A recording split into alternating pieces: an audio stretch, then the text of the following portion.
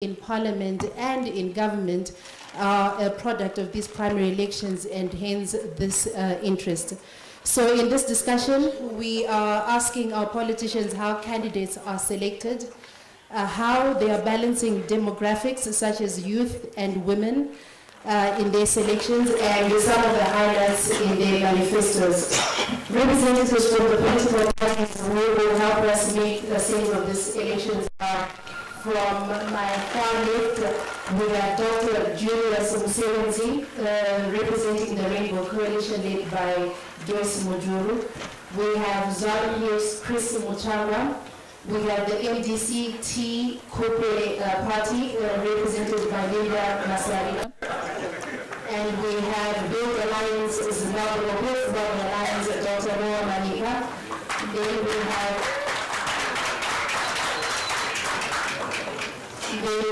Dr. Sibamakori representing CODE, and Jonas Mawarire, who is representing the NPF.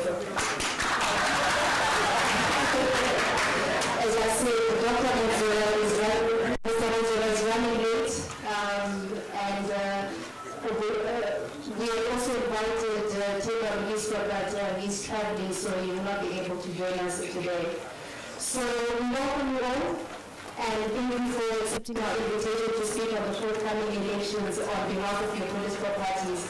There are more than 100 registered political parties in the country, and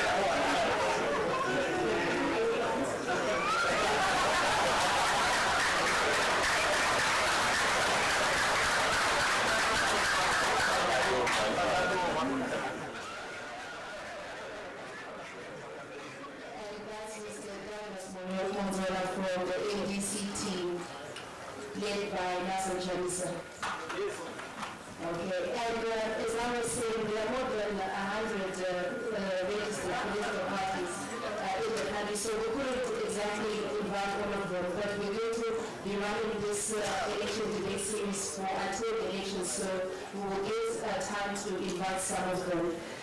Having said this, we are pleased to have so many parties here, both from the mainstream and some from startup parties, because there are a lot of issues to discuss, and also so that we can take questions from the floor. We will need to stick to some strict time limits. I have a time of one, and ask that you all limit your responses to a minute and a half. And then for those watching online, we are now streaming on Facebook via 263 chat or ZESN, that's ZESN1, and also First TV Facebook pages. And for those tweeting this event, the hashtag is ZimVotes2018. That's hashtag ZimVotes2018. We'll also try to look at contributions from those who are listening in on Twitter and Facebook. Now, let me start by asking our panelists that in the opening remarks, can you tell us what makes your party the party that Zimbabweans should vote for? And I'll start with Dr. Sibamakori. Thank you very much, Violet, colleagues and compatriots. Thank you for the opportunity to share this evening. I conditioned myself to come and discuss broad issues about elections in Zimbabwe, not necessarily our manifesto and position. I, however, am disciplined and respect the rule of law. So I will answer your question and hope that in the course of the discussion we will have opportunity to come to engage on the broader issues of do elections make sense in Zimbabwe. Yes, we will. Thank you. I represent a coalition of parties, not one party. CODE is the oldest coalition in Zimbabwe. CODE stands for Coalition of Democrats. Our offering is genuine change, anchored on core values of service and servant leadership, of moving away from power, control, and command to engagement and participation, moving away from centers of authority to centers of responsibility, moving from we will do this and we will give you this to we will enable you to do this for yourselves. Thank you.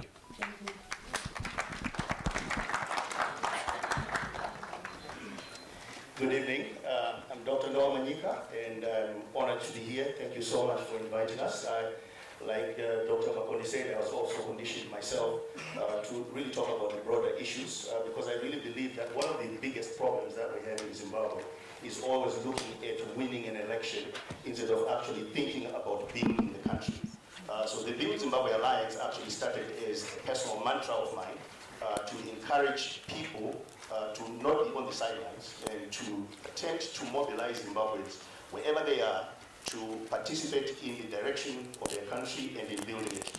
And what we have done is set up a platform for people, like-minded people who share our values, that you know what, it's high time every citizen in this country felt like they could play a part. And beyond feeling like they could play a part, actually provide a platform for them to do so.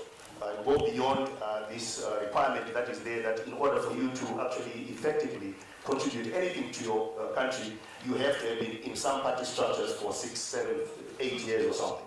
That has nothing to do with competency, that has nothing to do with honesty, that has nothing to do with the ability to actually impact your constituency. So that is our commitment. We have created this Build Zimbabwe platform and Alliance platform, and it is for people to come together to work to provide solutions for their country. It doesn't matter where they are, whether they're in the diaspora or here. Thank you. Linda? Thank you. Good evening. Our party recently had an extraordinary congress on Saturday, and there are some core values that we had to relate to, and which we're going to be actually implementing as we're going forward, which are the critical fundamental issues like constitutionalism.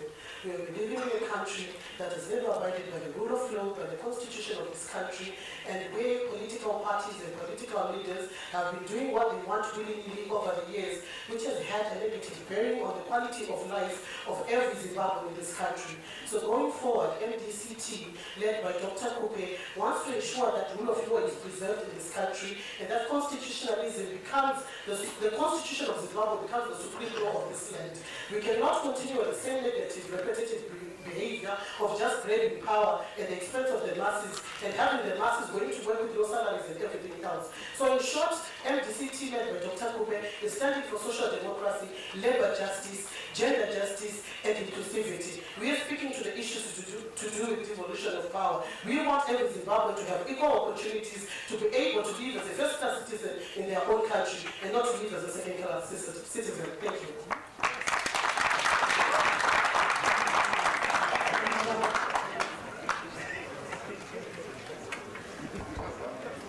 Hello. ZANU-PF. I'm Christopher Mutsvangwa.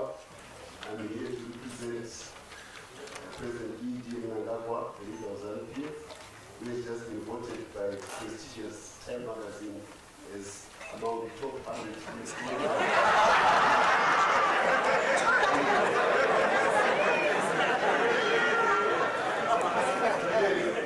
Clearly, this is an indication that this is a part of consequence. You know, what ZANU-PF moves is what you must attend to, whether for good or for worse. But with the change in November, it has rekindled hope among Zimbabweans. It has excited the world.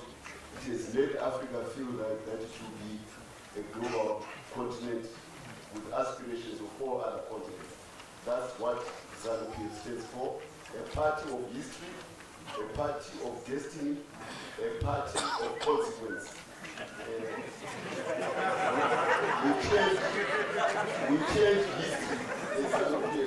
We did that in 1980, and in November we did it again. After all these other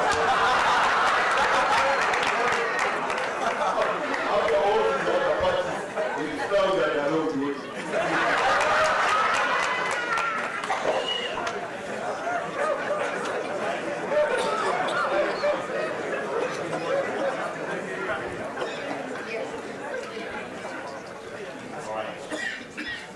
I'm representing the People's Labour Coalition, led by Dr. Harmonized. We are a rainbow party, a mixture of the old and the youth. And we value inclusivity. We need to cover every part. As a party, we promising anything scientific. We are promising basic things that the current government is not doing. We want to promise basic government, food security, so that Zimbabweans enjoy their Zimbabweans. Thank you.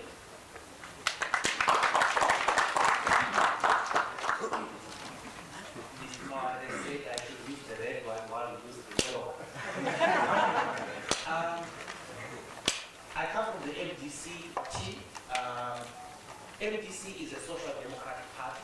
It is founded on solid values, the values of freedom, justice, equality, fairness, solidarity, and democracy. This is a very experienced party. It was in the government of national unity, which it entered in order to achieve three things. To ameliorate the economic suffering of the people of Zimbabwe, to reduce violence, and to come up with the constitution. When the MDC was in the GNU, the lives of the Zimbabweans changed for the better. Violence went down, and we came out with the constitution of Zimbabwe. This is a party that achieves, this is a party that does not just speak and promise. We have the critical mass, and we have the capacity to run the affairs of this country.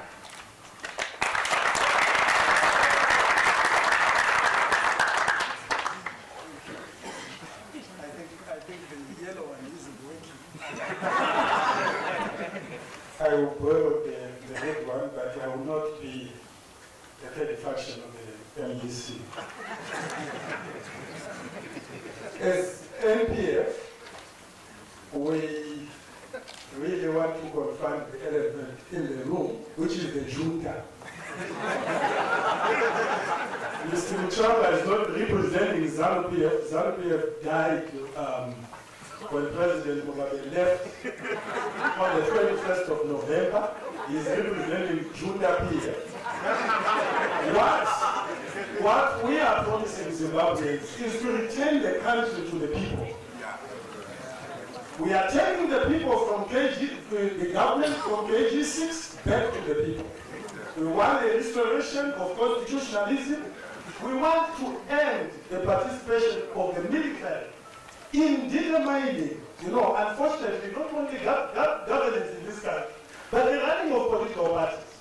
We have an untenable situation where Chiwenga, Mnangagwa, Chris Mutsvangwa were beaten by a faction within ZANU-PF, and they resorted to taking tanks. Some of the tanks are very old. They ordered the tanks into the streets of Harare. And we are saying this should stop. We should return the country to constitutionalism. We should empower our own people to participate. Open Zimbabwe to Zimbabweans, not to Snyder, Moti, and other international criminals that are coming. Some of them are even coming and they are primary election candidates for ZANU-PF. Some of them have run away from paying taxes. We have a cabal of thieves that are running away from the United States. Some are running away from the show £6,000 in the UK. And these are finding their way into this junior PF. And we are putting a stop to that. We are saying this country should be open to local investors before you go out and sell it to criminals, international Thank you very much. Thank you very much.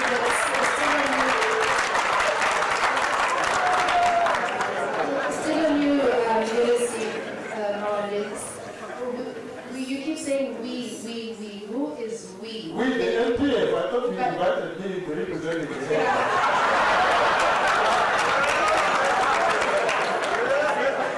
Who is in your structures? Because No. wait. You Can you see? as a representative. Can you allow me to ask the question and then you'll be able to answer? Because you don't even know what my question is. But how can you even respond when I haven't asked the question yet? Let's try to respect each other here. I did say,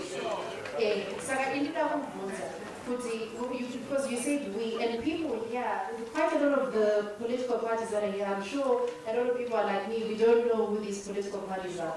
There's Code, there's Rainbow, there's NDC, T-Coupe, which just was formed a couple of days ago. So it is important for us to know who is behind these political parties.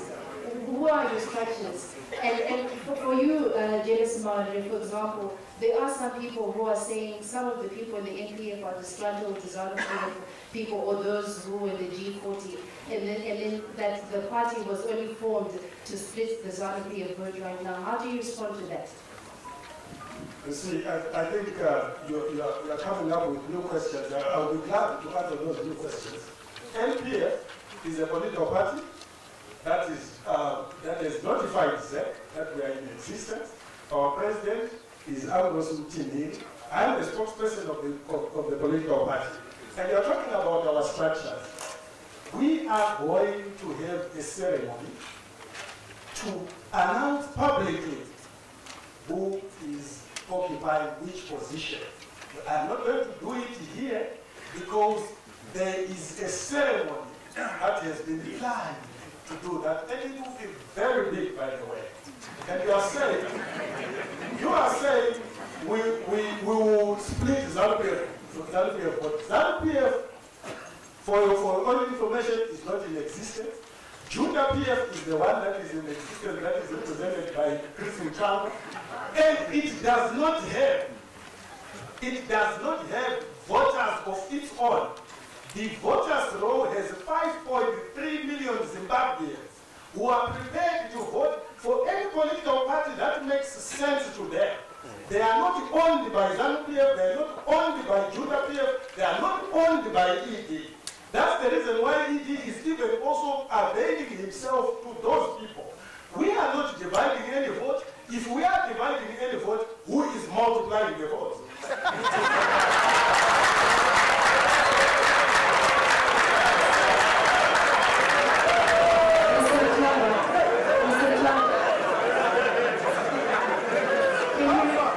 Would you like to respond to some of the statements by Genesis Mawarire, and also if I may just add to what Genesis was saying, especially about the quality of some of your aspiring candidates. And I'd like to quote a tweet that was sent by a legal analyst, Dr. Alex Magaisa, today, where he said, he said, politics is the new chiasma. He says that this new dispensation has emboldened characters with shady backgrounds to join the political fray, mainly through the ruling party. He went on to say, politics is the new chiasma. It gives the impression that the ruling party is so easy on crime that dodgy characters see it as natural habitus, it's a natural place to be joining ZANU-PF. So how do you respond to this, that you are sort of like getting all these criminals or people with shady backgrounds? Like I mentioned earlier on, we are part of consequences, we are part of destiny, we decide, we are the movers and shakers, we are game changers. So everybody else who is around, including the rantings which I'm hearing from my left, there are people who have nothing other than to make noise every time of elections. We change history. That's what we are. And everyone here accepts that your destiny has been determined by ZANU-PF. If you are oblivious to history, then it's too bad. But the population of Zimbabwe knows the part of consequence. That's why we've been ruling for the past 37 years. That's why you will not be ruling for the next 37 years. Because you are not you are not political parties of consequence. In short, you have no message which resonates with the aspirations of the Zimbabwean people. All you do is diatribes at periodic elections. The only other party which has had consequences is the FDCT, which is featuring splitting left, right, and center. Even the ZANU-PF tried to give you the distance of becoming a political party. These other parties we are talking about, we really don't, well, it's the democratic right, which incidentally was brought by ZANU-PF to this country. Ian Smith had denied it to you and the whites. ZANU-PF made the sacrifice to make you become voters. You have voted ever since 1980. You are going to vote again in July. Before you start shouting at ZANU-PF, just say thank you for making us be voters. Okay, thank you, Mr. You were speaking of infighting, Linda. Can you talk a bit more about this? Because recently you actually tweeted that urging all the opposition political parties to stand together, to unite. And I think if I'm correct, you were actually urging people to support the MDCT led by Nelson Chamisa. But then in the last couple of days, we saw you moving from being an independent candidate now to a splinter group in the MDCT, now led by Thokoza Nkupe. What's going on? Thank you very much for that question, Violet. I think my struggles are well documented, whether in the media, social media, and documentaries and all. Over the years, I've been fighting for constitutionalism, human rights, for every Zimbabwean to have equal opportunities.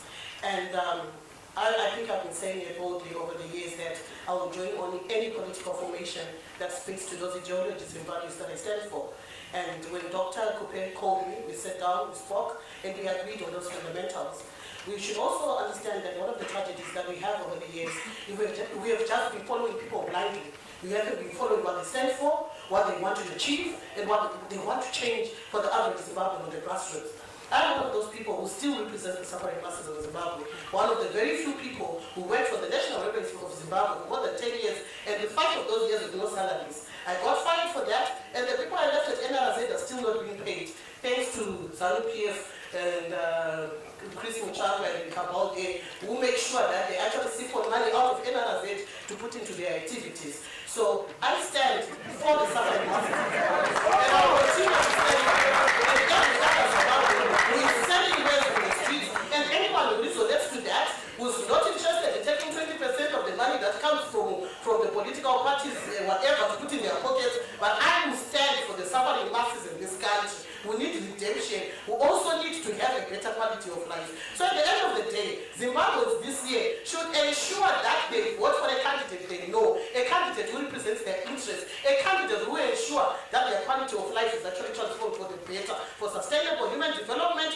for prosperity, and for economic growth. Linda, but what about the question about, you urged the opposition political parties to join together, to unite, so why is it now you have another group that has come out of the MDCT? Because isn't that what you were calling the opposition parties to unite? What went wrong?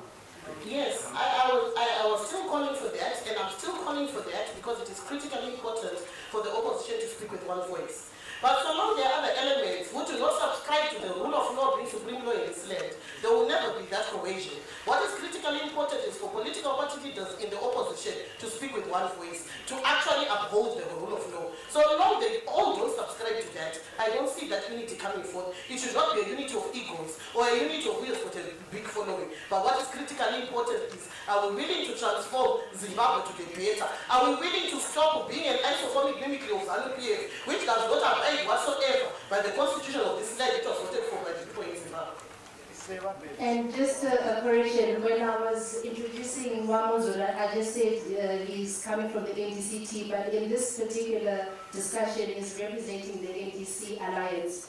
So, Mr. Mwonzora, can you also respond to this? Why is it the opposition is failing to unite? And also on the issue of the rule of law that Linda spoke about, Was it too much to ask for the MDC to actually go to Congress and and discuss or decide on who should be the leader of the MDCT through proper party channels? Thank you very much. Before I go there, Violet, allow me to answer briefly to Mutsvangwa. The splitting of political parties is not a phenomenon that is peculiar to the MDC or MDCT. ZANU-PF has actually split on 9 occasions. It split from ZAPU, and it split into Zoom, led by Edgar Tekere, then to ZDP, Chief Chirau, the Zimbabwean Union of Democrats, led by Mawarire-2018, then to UPP, led by Shumba, then Flores by Shkerema, NPP, led by Nanjuru, National Patriotic Front, led by Vamtimiri, ZAPU now led by Dabengwa, because ZAPU and ZANU united to form ZANU, but ZAPU then came out of ZANU.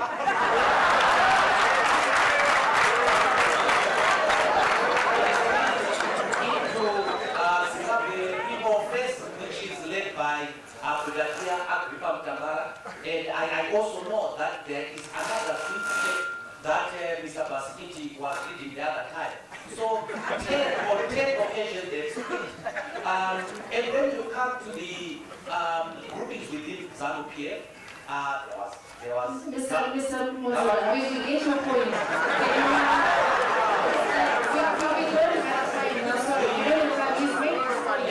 So can you now answer the question? Yes, thank you very much. The split in the MDC is very regrettable. And we are working flat out to make sure that we try to make the figures. It is regrettable because you have this side saying this and this side giving a justification. But at the end of the day, what is important is not who you are, or what sex you are, or what age you are. What is important is what you represent and what you stand for and who you stand for. So on that we are agreed. Whether we could go to Congress or not, yes, it is important to go to Congress. The only thing was whether the National Council had the power to do what Congress could do. It is a $1 million question, and legal scholars are not agreed on the meaning of the MDC Constitution. And therefore, I have enough respect for those who argue on either side. But having said that, what is important is what you stand for and whom you stand for.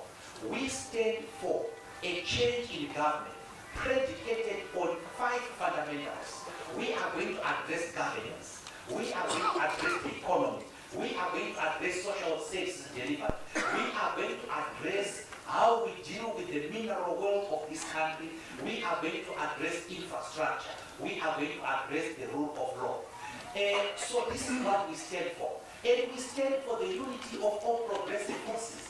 That is why the MDC was instrumental to the formation of the National Electoral Reform Agenda, which was a conglomeration of 18 political parties led by the MDCT. We were instrumental through our late president to the formation of the MDC Alliance, which is a grouping of 7 political parties. We are trying to discuss with other political parties, including our recently departed sisters. We see value in them and we want them back in the world.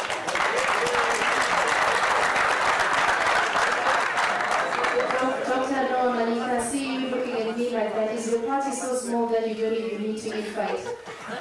So I'm sitting on the edge of my chair right now because when we talked before, you indicated that what we were going to talk about was electoral reform and all these other things, but I didn't realize that we were coming in for a debate. So now I'm putting on my debating hat. So it's only in Africa that a political party will boast and say this is black and this is white, and people will actually cheer. It's only in Africa where a political party will boast that at independence, the commitment of ZANU-PF was to reduce poverty. That was its #1 commitment. And President Mutsvangwa said 2 years ago that poverty in Zimbabwe is at over 70%. That was the official statement of the Minister of Social Affairs. And that is the success that we're hearing today, that ZANU-PF has really been successful. 90% unemployment, and its success. People unable to pay their children's tuition, and its success. You're not able to get money from your bank account, and its success. Look, it's high time we Zimbabweans decided that we are not stupid. We are not fools. Zimbabweans are not fools. And some of us, we may look, and I hear all those things of all you people are inconsequential and all of that. That has been the problem in this country. That there are some people who say some Zimbabwean citizens are of no consequence. And as a result, we continue with the same leadership that went and sat at the feet of a witch doctor who said that there is oil coming out of the rock. We are expected to accept that. Listen, I come from a family that participated in the liberation struggle. Robson Manika Avenue is named after my uncle. He's one of the first people who went to the liberation struggle before it was popular to do so, 1963. In 17 years, we didn't see our uncle. He was fighting out there. Before some people left, whether they were at school or whatever, before they went to join the liberation struggle, we're not fools. And it's high time we Zimbabwean citizens reclaimed our history and the narrative in this country. And Zimbabweans insisted that we have every right to determine the future of this country and to participate in it. Let me say one more thing. There's a man from ZANU-PF who said at one time, Cherotika is a donkey, per ballot box, you vote for it. Do you agree with that? No. You don't agree with that. We are intelligent people. When a country which is one of the most literate countries in Africa has 90% unemployment and this kind of dysfunction, something is wrong somewhere. So, I didn't come here, honestly, I didn't come here for a political debate, but if that's where you want us to go, we'll go there.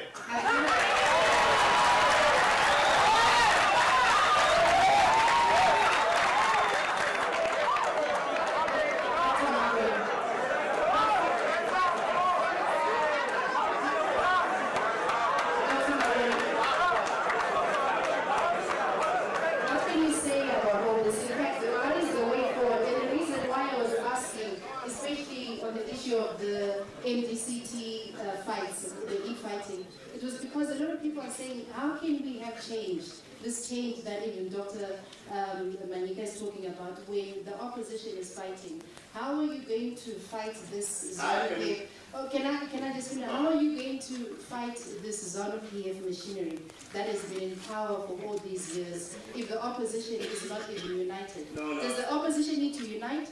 Or Dr. Manika, you will have a go just now. I just want to hear from Dr. Makoni. What do you think the way forward is? Thank you, Violet. Before I answer your question, let me just plead with my colleagues that I don't believe we came here to score points. We came here to share ideas with compatriots so that we can find solutions to the problems affecting all of us. Firstly. Secondly, let me say, with due respect to Chris Mutsvangwa, ZANU and ZAPU led the people of Zimbabwe in the struggle for independence. ZANU and ZAPU did not liberate Zimbabwe. Many millions of Zimbabweans who didn't carry a ZANU or a ZAPU card participated in the liberation struggle to liberate themselves. I think we should move away from the arrogance of attributing to few people the struggle that belongs to the whole of Zimbabwe. And on that note, Violet, we are today in the same position where we were in the 50s and 60s during the nationalist struggle, when the nation of Zimbabwe is confronting a common enemy that has impoverished them, that has taken away their liberty, that has intimidated them, that has brutalized them. And for us to win this struggle, we need to unite in the same way that we united to liberate the country from white minority rule. And I must underline that in this struggle, who needs to be liberated first, just as in the anti-colonial struggle, as General Tongo said, this struggle is to liberate the whites from themselves as it is to liberate the oppressed blacks. Fast forward 38 years later, the struggle is to liberate ZANU-PF from itself as we liberate the majority of Zimbabweans. Thank you.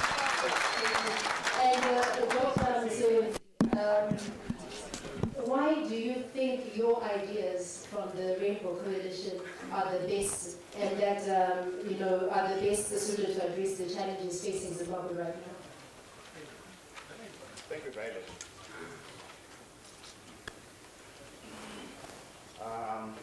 The most important thing is that the Rainbow Coalition, I say, is a party made up of the old and the youth.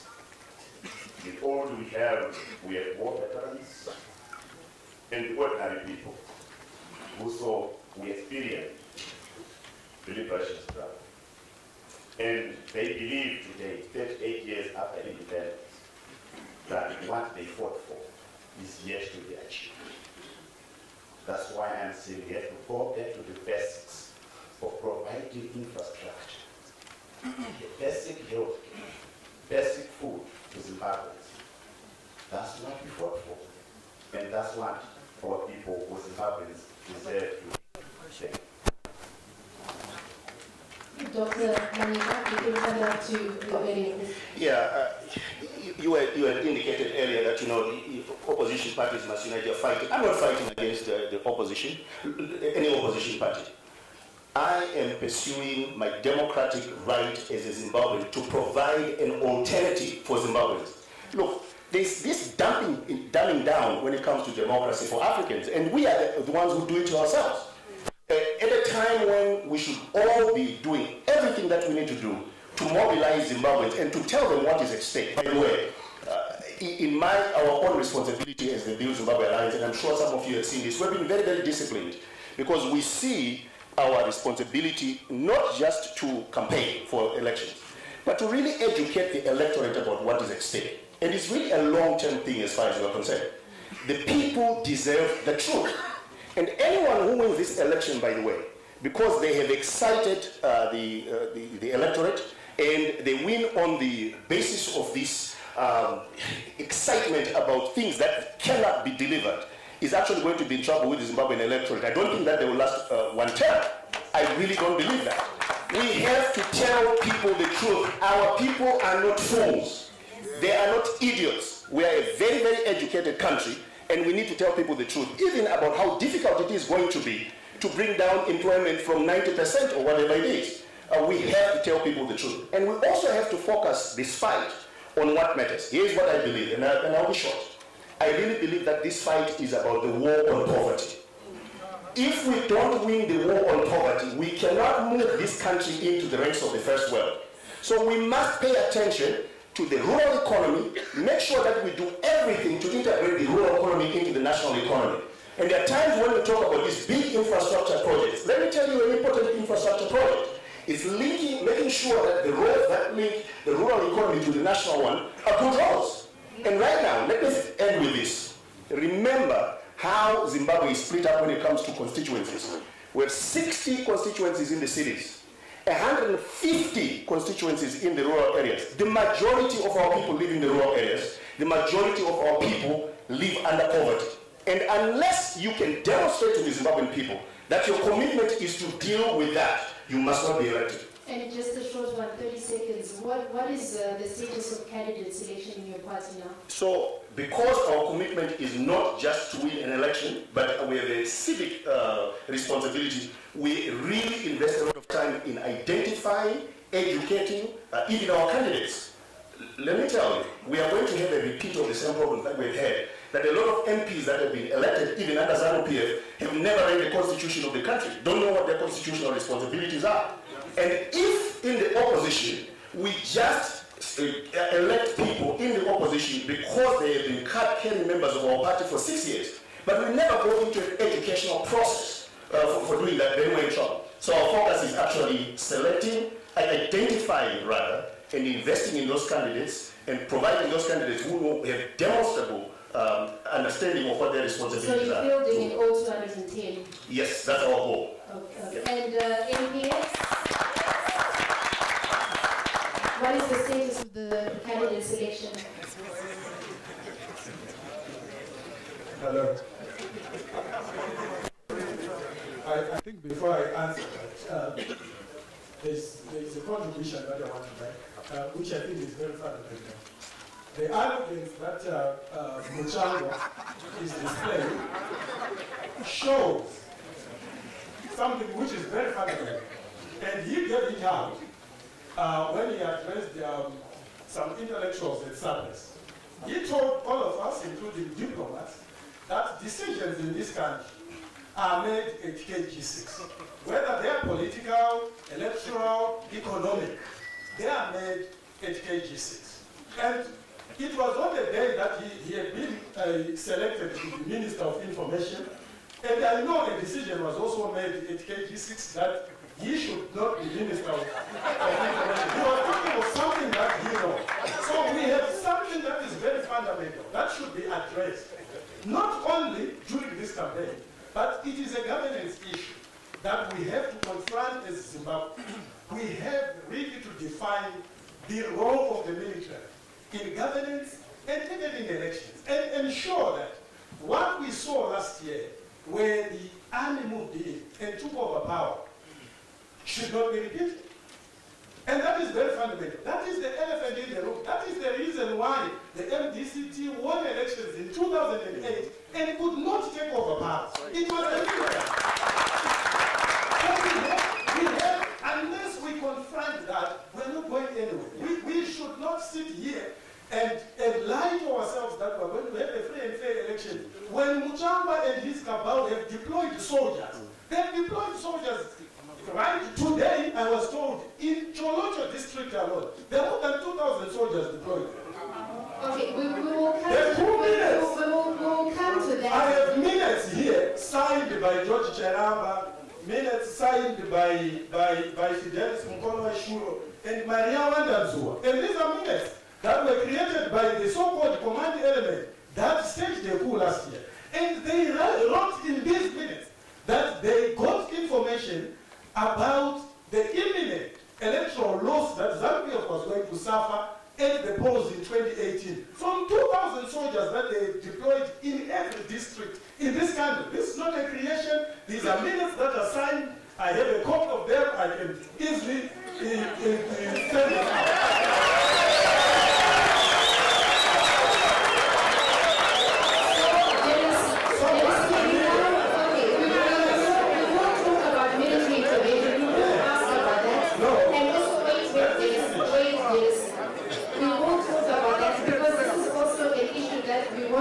From the opposition, because the opposition is always complaining that the military has been dispersed, the military is all over. And the opposition, especially the MDCT, is always complaining about lack of reforms, that they don't need their reforms, security sector reforms. So we hear about these things in every election cycle. What is the opposition going to do about that? Violet, you are not hearing, you have never heard what I'm telling you. You have never seen this minute. But I'm telling you that there are a lot of things that have passed in this country as political happenings when they have been initiated by the army, including the demonstration on the 18th of November.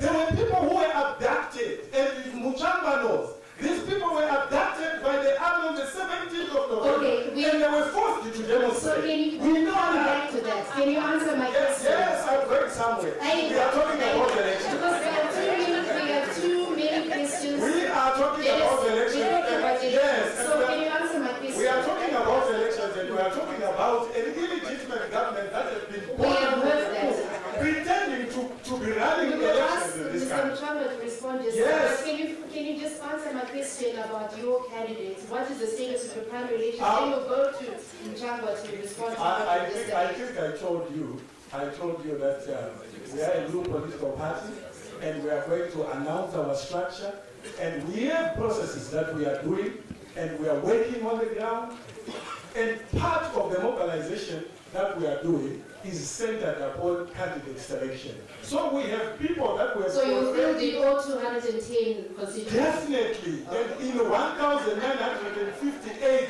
wards in this country. Yes. All right. Maybe before Mr. Mutsvangwa comes in, I want Mr. Mwonzora to respond to what I also asked James Mawarire. You know, this whole issue of the military. Do you honestly think that the military, as Genesis said, the junta, did all this in November just to let the opposition come and take over? Do you think they spent all this time to remove Robert Mugabe just to allow the opposition to take over? And also, what are you going to do about all these issues that I've heard that Genesis has raised, that there are thousands of soldiers in the provinces? We are going to take over whether the military likes it or not. We are going to take over whether they will or not. Not up to them. We will not take over governmental power in this country as a result of the benevolence of the military. We are very, very clear that we want to take over governmental power through peaceful, constitutional, and democratic means, and govern differently and change the lives of our people for the better. Our enemy is not ZANU-PF.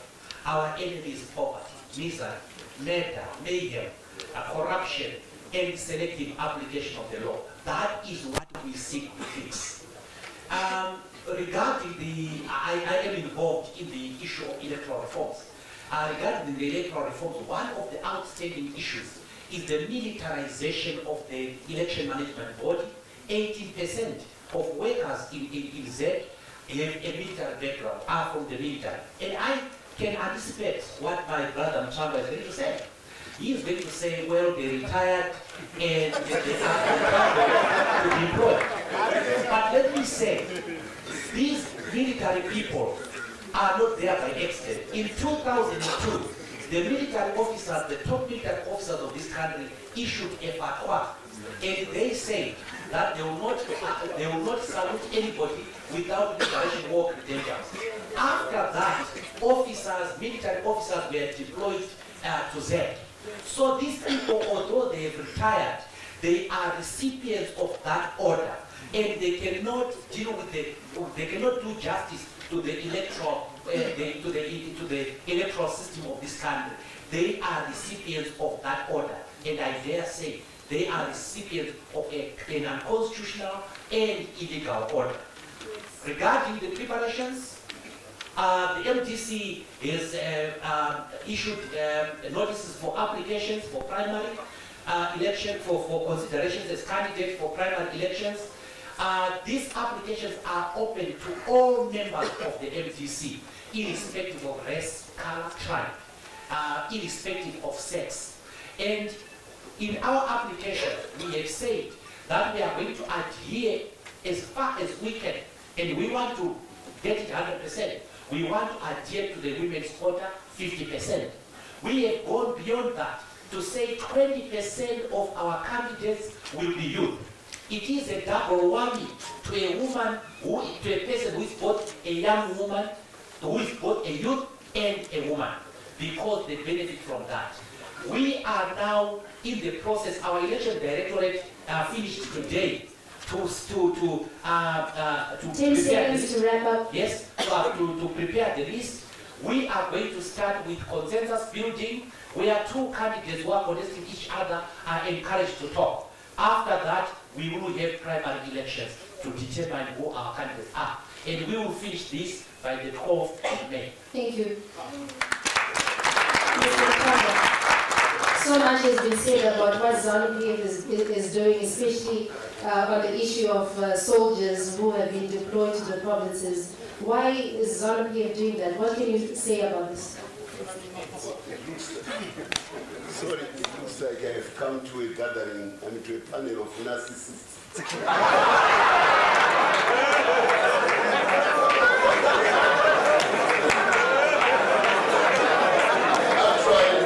They actually think that the audience which are here is the voters of the People's Republic of Zimbabwe. And when they see these cameras looking at them, They actually think that those cameras are the deciders of the vote of the election in Zimbabwe. No, you don't have to play to this gallery. You play to the gallery of the electorate of Zimbabwe. And that's where ZANU-PF plays its game. We are down with the people. We are the one part which in history organized the Zimbabwe people to ever become changers of their own history. It's a matter of record, including the presence of all these politicians in front of us, or pseudo-politicians. But Mr. Mutsvangwa, are you prepared to openly declare that the military will not intervene in these elections? A whole series of diatribes have been said about my party. It looks like we are the game in town, and we don't mind because all these other people, they are just really playing for the gallery. If you want to have an issue with the military of Zimbabwe and you hate it so much, I've got one dicta. We had a military which we hated as young people. It was called the Rhodesian Army. We decided that we didn't want it, but we could not deal with that army on the soil of Zimbabwe.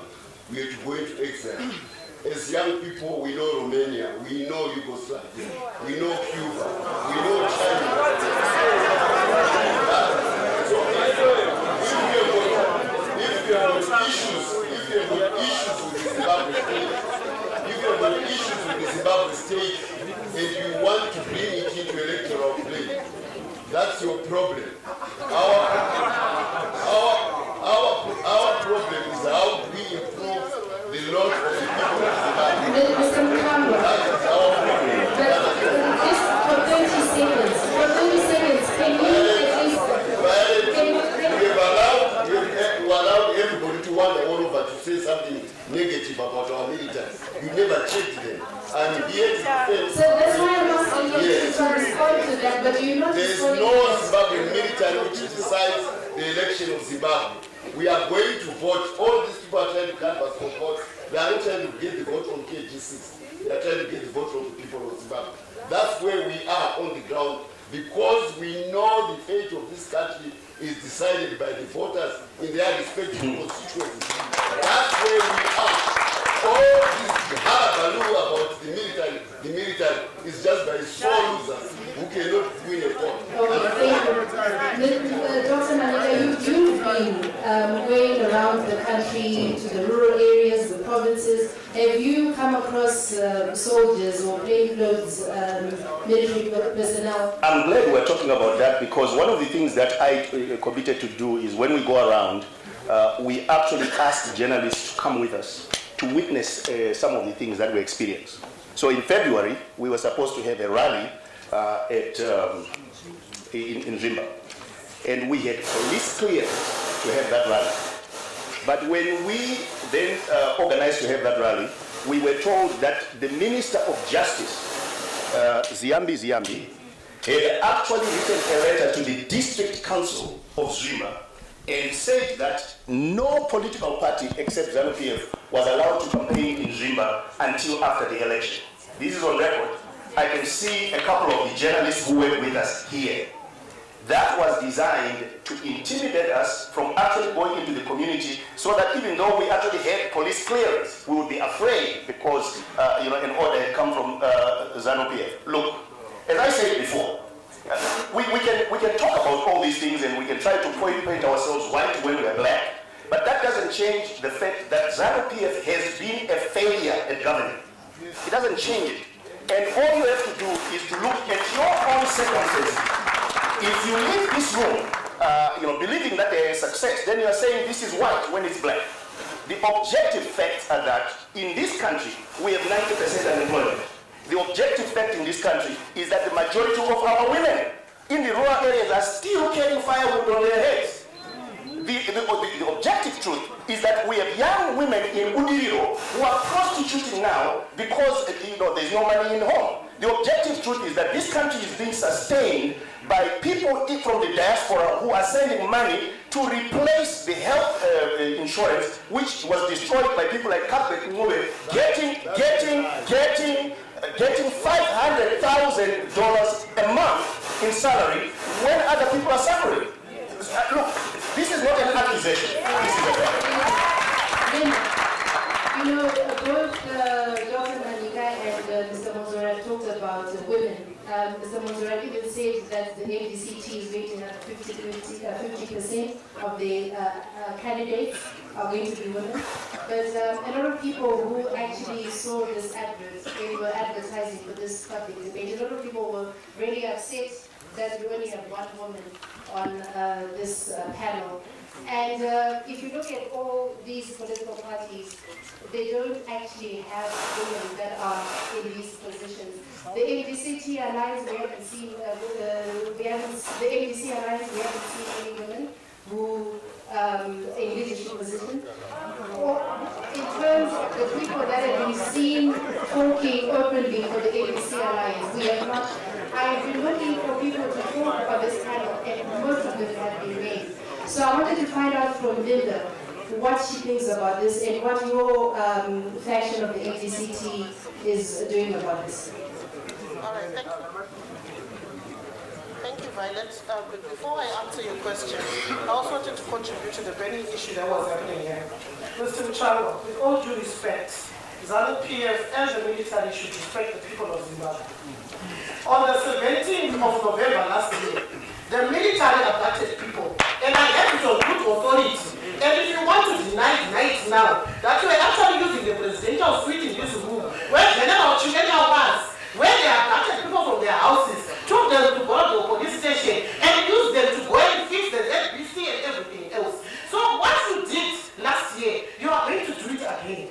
And I will not be silenced. And you cannot instill fear in me not to speak about these issues. Because you people did not do a coup to relinquish power in 6 months' time. And it is a fallacy for us to think that you are actually going to preside over free and fair and credible elections. You have presided over sham elections over the years. And this year, that is why I'm putting that constitutional application. We cannot have the military running the election because we know what to stand for. And we will not allow you to continue manipulating the masses in Zimbabwe.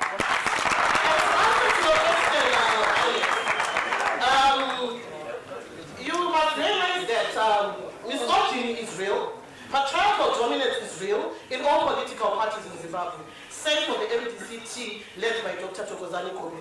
It is the first political party with 50-50 gender equality in the standing committee. It is the first party with 40% youth in the standing committee in Zimbabwe. And we want to ensure that we will have a candidate selection when we go to elections as well for our candidates, where we are going to have a zebra listing of candidates, 110 female, 110 male. We want to ensure that Section 56 of the Constitution of Zimbabwe is actually upheld and becomes a reality in this country. Thank you.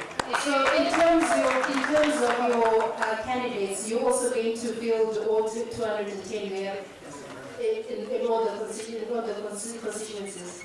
Yes. And Dr. I think we have to change the language.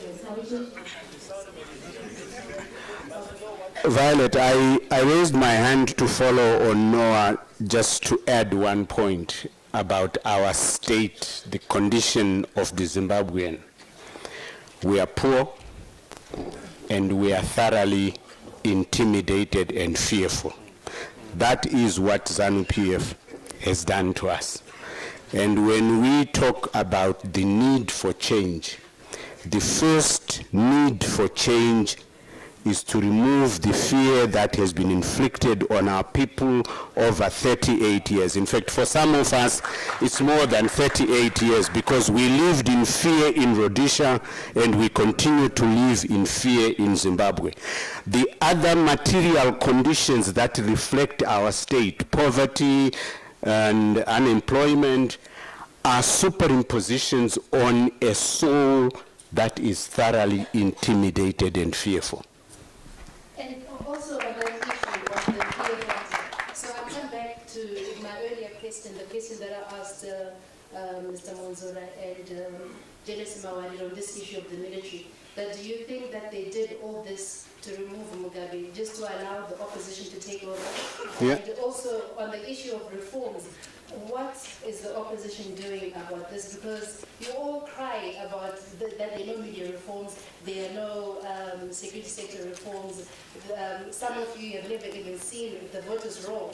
So if all those things are not you don't get all those things before the elections, why participate in elections that you know will only favor one party according to you? Well, the answer to your question is no. The military did not stage a coup on November 17 in order to hand over power to somebody else. Second answer to your question is the whole purpose of struggle is to make change, including making change on these points about the voters' role, about the intimidation of citizens, about the denial of citizens their right to free choice. That's why we are in the trenches of the struggle for change. And Rainbow Coalition?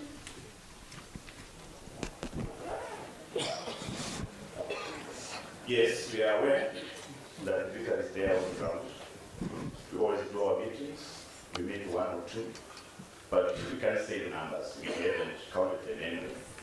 But we are aware that the electoral system and the field is not flat for everyone. But we cannot fold our hands and just say until they reform. Let's fight for reforms, but at the same time doing what we can in our best to make sure that we defeat some fear. Just the last question on reforms, and then I'm going to open up the floor for questions. Jealousy, on the issue of reforms, I think this is a very important issue. How can we make sure that the opposition is not going to cry foul after the elections, because we're always hearing the same issues about the voters' roll, about the media, about the military, and so many other problems that people see with the electoral system. So what can you say about this? I think on the question of electoral reforms, you can only lobby. You can use political parties that are in parliament, and you can even introduce private member bills. But we have seen even the civil society has inputted the election results that have done quite well to lobby parliament, to align the electoral act to the new constitution. And those are steps that people are taking. As MPs, we have also taken steps to petition AU, to petition SADC on issues that we think are very fundamental. And I think that's why this discussion is really circling around the involvement of the army, because the army is the elephant in the room. If we don't keep the army out of our politics, we are not doing anything. So we are exploring ways of ensuring that we achieve the full democratization of Zimbabwe. And one of the things that we're going to do is also mobilizing voters.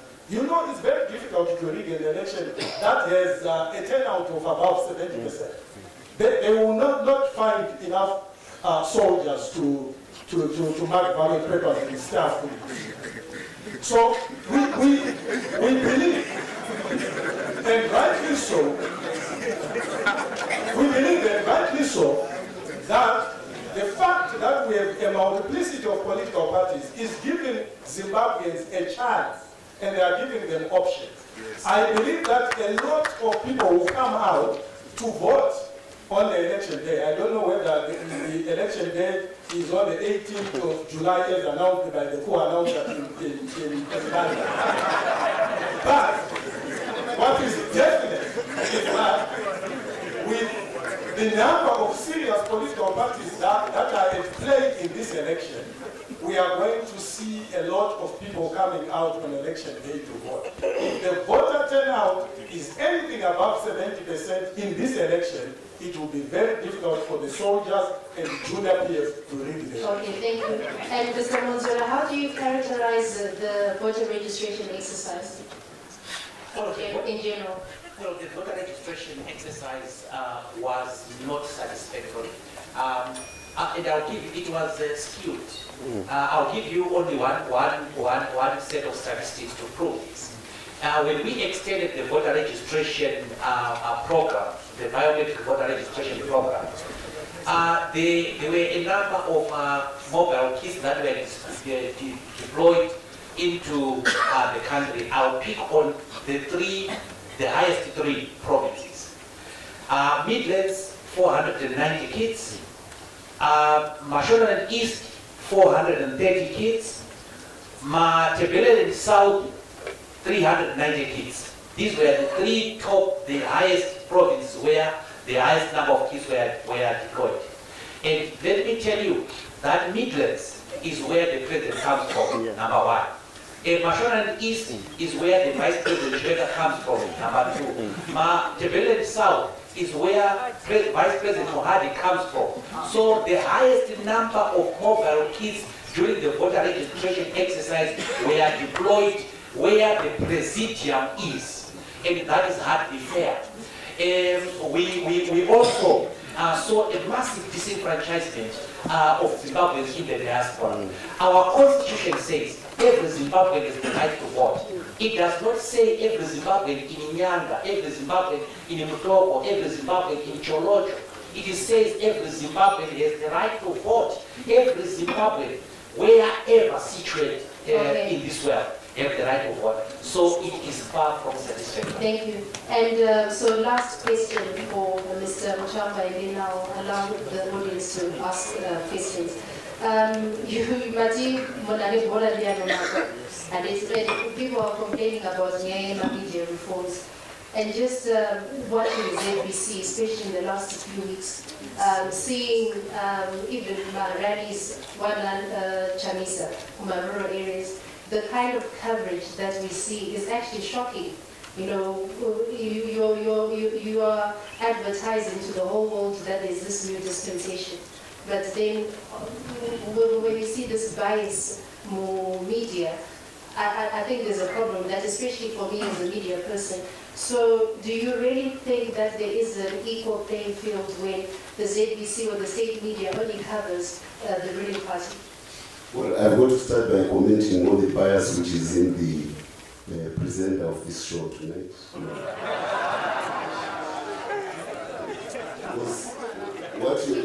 In what ways have I been biased? I thought I'm asking the question that each person has to respond. The moment you already say shocking, this and that. But on that issue, as a journalist, I've seen... You are even, before I can answer, you are trying to make it into a debate between you and me, which is really perfect.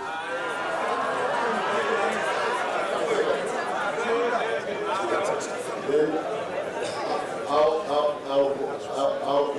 go to the other aspects. It's obviously a rated crowd is here.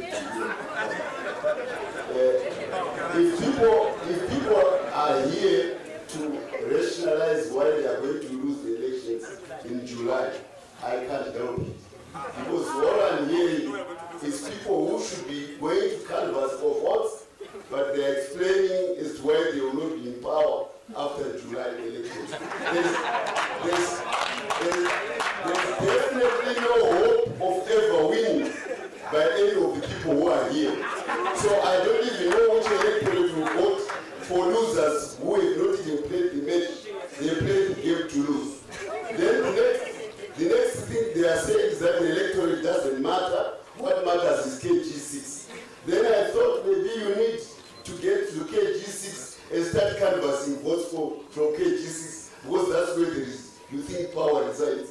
We in ZANU-PF know the power resides in the people. We are in the constituencies that are coming from there, canvassing votes, going from house to house, saying how can you vote? Because that's where we know power comes from, not the KG6. So I'm not going to be bothered by people who are looking for rationalizations of how they will not be in power after July 2018 elections. No, I'm not going to be bothered. Okay. What we are going to be bothered with the ZANU-PF is a program for the regeneration of our economy after we got rid of Mugabe and his cohorts. A job which the MDC and many others had tried to do for years on end and failed.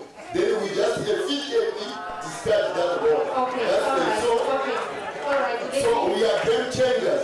We change the game. Yeah, that's what we are. You can howl, you can shout, we are game changers. And you will be following the game which we have changed.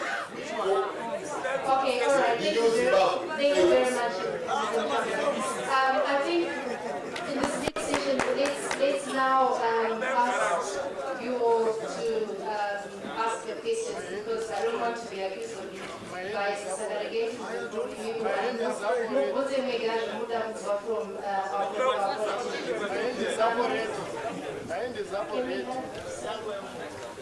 up already.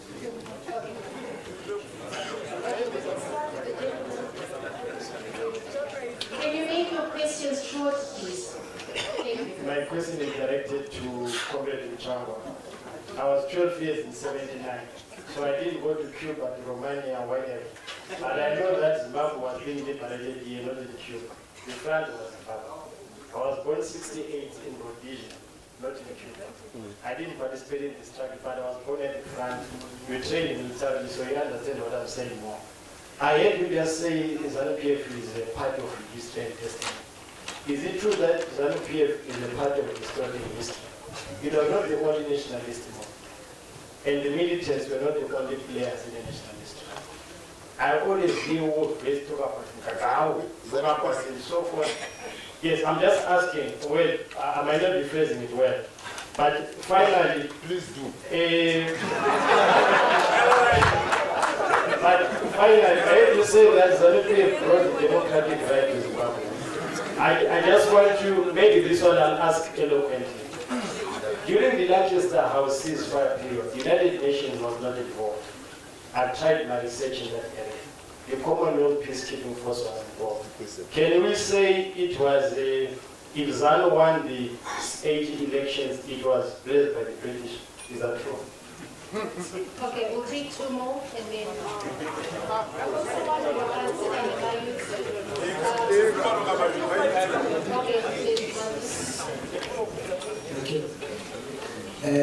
my question is directed to the opposition. Please, can you stand up? I can't see you. I'm over here. Where? Yeah. Okay. My question is to opposition. All along they have been saying no elections, no reforms. Effectively they have been saying to their voters, don't go and register for what. But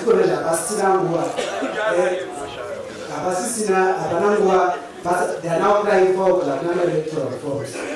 Instead of telling us of the deliverables that they have for the electorate, they are busy complaining and focusing on ZANU-PF instead of focusing on the electorate. So I'm very disappointed by the opposition.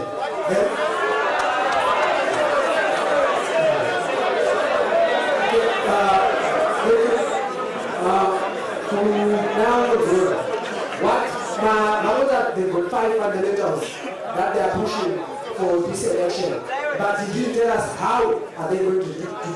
Okay.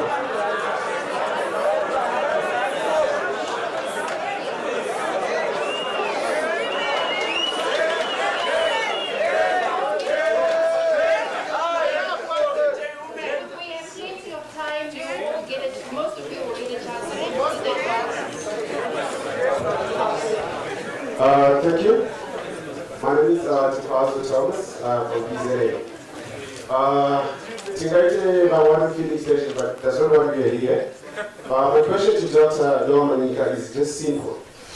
After the GNU, I believe I was 17, then Pakatana Kuitwa Kukazirana Mapasa, from 150 to 350 legislations, of which we have, I believe, 10 provinces in Zimbabwe.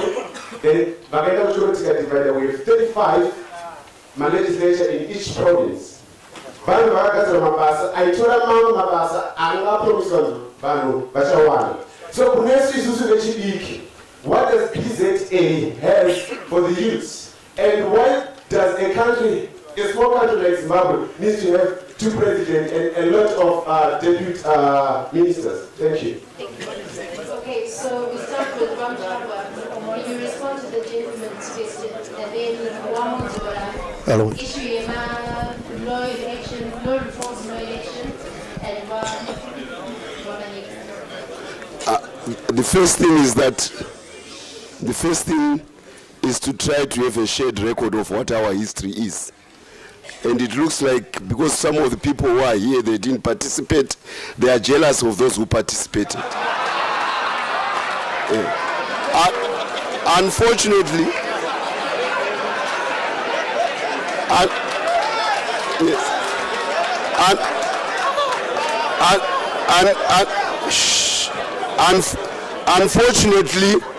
Unfortunately, they equate participating in the liberation struggle to a match between Highlanders and Dynamos. It's not. You go and die. You have only one life, and you go and die, and you don't come back. So don't try to be jealous. Just try to respect the generation which made that choice to die so that you could be free. That's all I ask for. You cannot disparage a generation which sacrificed so much for you to be where you are today, simply because you've got a gripe that Mutsvangwa now looks glorious when I survived that war. It was a difficult thing to survive. Secondly, the United, well, then you can recolonize the country, try and then get your chance at creating your own army, and I wish you well. Yes. Then, he asked about the United Nations and about... You've got 30 seconds because there's so many people who want to... Well, I wanted to answer his question. Okay. 30 seconds. Look, the United Nations participated in the elections of Zimbabwe in 1980, for your own record. It did. We eventually had to go to the United Nations to get the resolution of lifting the sanctions undone. That was your UN participation. Maybe you need to come. I'm a very good historian. I have a chance to teach you. Come, I will.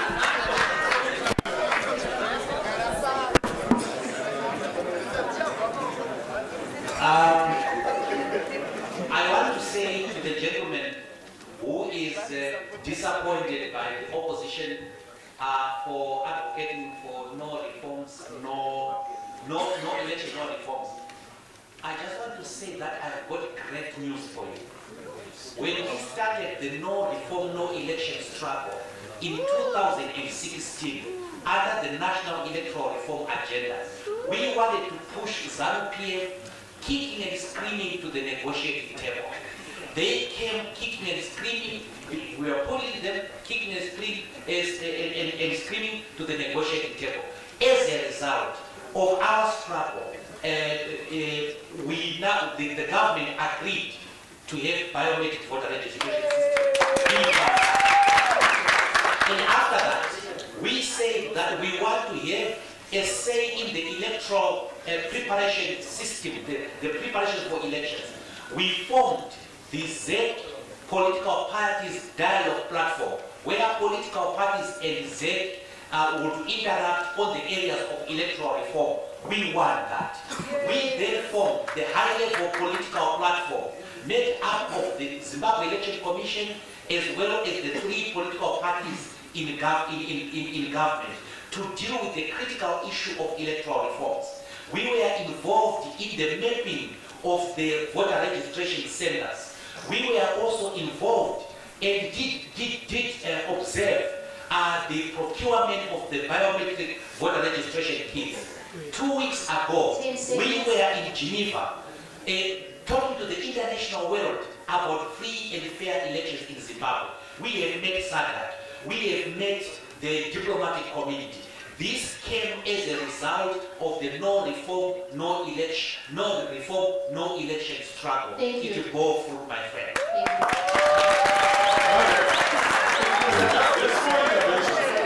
To answer this guy, I don't think Zimbabweans have a problem with war veterans. We have war veterans in our various political parties. We are only disdainful to those war veterans who are infamous for stealing underwear during the liberation war and now take themselves as stockholders of this country. That is not